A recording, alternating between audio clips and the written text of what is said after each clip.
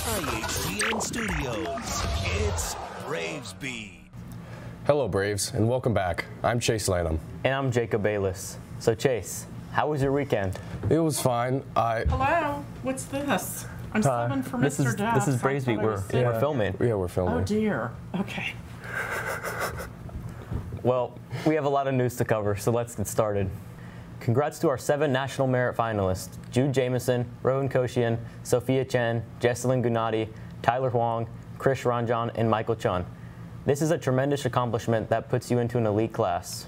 On Tuesday, February 27th, Indian Hill is having the second district-wide STEM showcase hosted at the new middle school. This K-12 event will feature a variety of projects and activities presented by faculty and students from all 4 buildings. It will also include some STEM business partners. To dive deeper into this, Gino sat down with Mr. DeBink. Take it away. Hey Braves, today I'm here with Mr. Deming to talk about the upcoming STEM night. So Mr. Deming, what is STEM night? Well, next Tuesday at the middle school from 6 to 7:30 is going to be the 2nd annual district STEM showcase. And it's really an opportunity just to showcase all the amazing things that we're doing as a district from the primary school all the way up to the high school. So what kind of things are going to be there?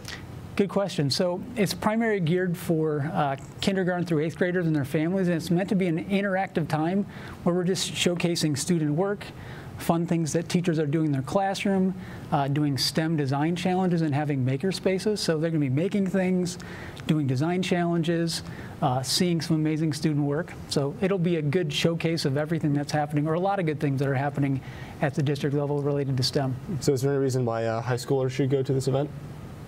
Yeah, I guess just to see all the neat things that your high school teachers are doing, some amazing products that your classmates have made, and it's meant to be a night of fun interactivity, either by yourself or with your family. All right, sounds like a great time. Yeah.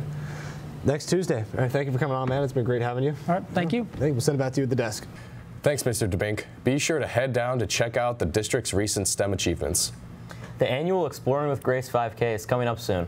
This event is designed to help underprivileged kids in the community with their mental, emotional, and physical well-being. They're looking for volunteers to help prep race bags, help with the race setup and teardown. If you're interested, you can fill out the form in the description. Indian Hill has been awarded a national AASA Jason District certification for STEM. IHSD has become the first district in Ohio to be awarded this certification and one of only 6 districts nationwide. We'll jump to Aiden and Charlie with this week's sports report. Welcome back, sports fans, to another exciting broadcast containing the latest updates from Indian Hill Braves athletics. Right now, let's dive into the action of sports. Girls basketball wrapped up their season with an impressive record of 14 wins and 9 losses in conference play. They dominated with 11 wins and just 3 losses. The season finale was a nail-biter, culminating in a close match that unfortunately did not swing in our favor. It was a heartbreaking 30-31 loss. Despite this, the team still demonstrated great, and I would say amazing determination throughout the season. In bowling news, the team participated in the OHSAA sectional tournament at Roll House, Fairfield on February 20th. Stay tuned for updates on their performance. Wrestling fans, we're proud to announce that Indian Hill Braves has secured an impressive 3rd place finish in their recent tournament. Kudos to the team for the hard work and dedication. Shout out to Marisol Mason, Josie Festa, and Jeffrey Wanker for their outstanding performance in swimming and diving, and they are heading to state. They are such talented, they should be so proud that they're representing our high school. Lacrosse, track, baseball, softball, and tennis are all just around the corner. Complete your physicals if you're planning to hit the fields or court this spring. And finally, let's celebrate the success of the boys basketball team, who clinched a thrilling victory against Marymount High School with a final score of 50-47. That's all for today's update. We'll send you back to the news desk. Thanks, guys. And good luck to our boys basketball team as they hunt title glory. There is a new class being offered next year called Signature Seminar. Eli Riggs spoke with Mrs. Burgess and Dr. Given to learn more about this. Roll the clip. Hey Braves, I'm here with Mrs. B and Dr. Given. Why don't you guys tell us why you're here today? Dr. Given and I are here to talk to all of you about the possibility of taking Signature Seminar next year. Signature Seminar is a class that we designed for students to explore passion projects, where they can use the design thinking process to learn a new skill, solve a problem, or explore something in more depth they may not be able to during a regular school day.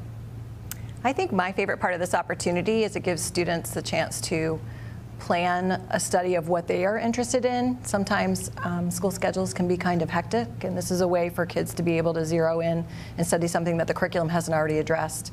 And they'll have support to connect with experts and to present to authentic audiences as a part of this work. And as Ms. B mentioned, we'll be focusing on the design thinking process, so everybody will get the support they need in order to plan out what they would like to take. And if you don't know yet, that's okay. That's kind of why we're here, is to help you think that through and choose something that aligns to your interests and strengths.